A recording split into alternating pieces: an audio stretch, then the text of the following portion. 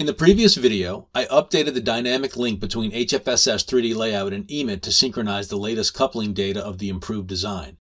I also disabled the faster bit rate for the Wi-Fi and controller data lines and changed the clocks to a single, lower speed.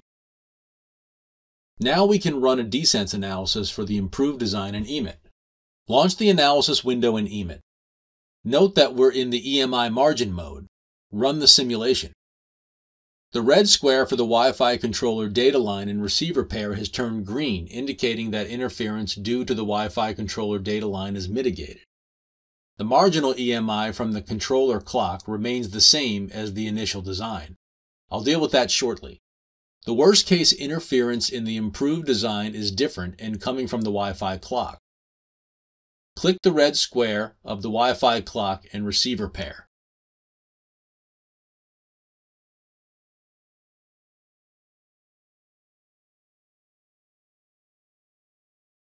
The result plot indicates that the interference is coming from the Wi-Fi clock's fundamental frequency. Observe that it's not in band of the channel. Click the receiver susceptibility button to highlight it in the plot. This curve represents the receiver's broadband vulnerability and is used to evaluate any unintended signal. Power at receiver is the unintended power that makes its way to the receiver antenna port from the aggressor pin. It's important to remember that this power includes the effect of the linked coupling from the HFSS design. Point EMI margin is the narrowband EMI margin at every frequency across the tuned receiver. The EMI could occur within the bandwidth of the tuned channel or outside of it. Broadband in-band EMI margin is the margin contribution from all broadband noise sources in the tuned channel. The flat bar indicates the roll-up value for all broadband noise integrated across the channel. One advantage of EMI margin mode is that the narrowband and broadband components are isolated and shown for clarity. When we go to Desense mode, the results show no interference. This is because for Desense mode, all out-of-band interference is suppressed.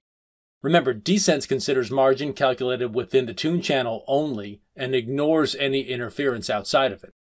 To emphasize, all contributors of interference occurring within the tune channel are calculated in the Desense mode, whereas the EMI margin mode calculates all contributors of interference within and even outside the tune channel. Choose the reporting modes depending upon the contributors of interest. Since we want to calculate all problems, let's stay in the EMI margin mode.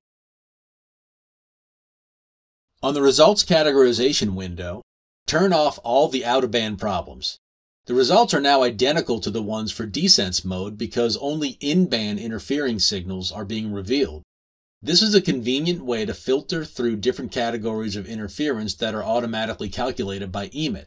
It's a powerful tool to quickly unravel mitigation strategies. Distinct colors offer an intuitive way to categorize the severity of interference.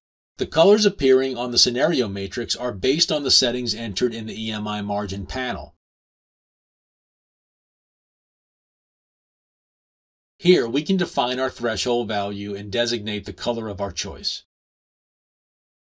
Looking at the default states for the EMI margin, any positive value will show up as red. Values between 0 and -10 are colored yellow. Even though this pertains to a negative value, which is good, the yellow color signifies a marginal state where even slight changes could lead to problems. Notice any EMI margin less than -10 is colored green. The more negative the EMI margin, the better the design. We're free to designate any color and margin groupings for communicating any levels of severity.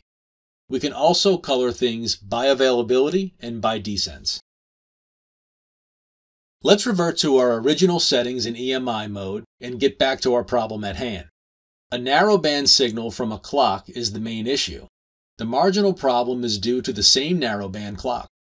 But because the coupling is lower, so is the reported EMI margin. The worst case problem occurs at the fundamental frequency where the energy peaks and causes EMI.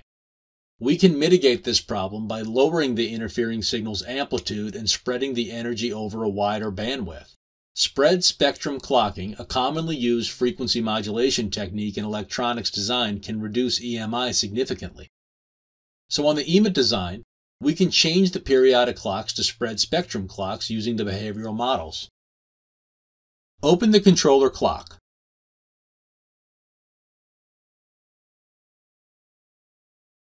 The peak output voltage for the periodic clock signal is 3.3 volts. Change the waveform to spread spectrum clock. Choose low spread as the spreading type. Observe the difference in the waveforms. For the same output voltage, the fundamental frequency has a lower amplitude. The spectral content is distributed across the fundamental and the harmonics. I'll do the same for the Wi-Fi clock.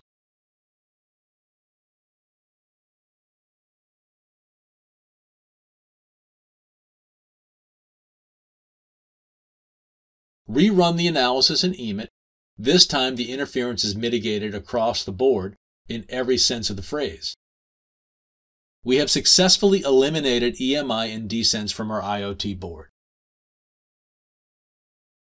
The Desense and RFI workflow covered in this video series is relevant for different applications across a broad range of industries. We hope you've enjoyed this video series on mitigating RF Desense. Come back to our Ansys Electronics YouTube channel for insightful videos on how to solve electromagnetic problems using Ansys EM tools. Thanks for watching.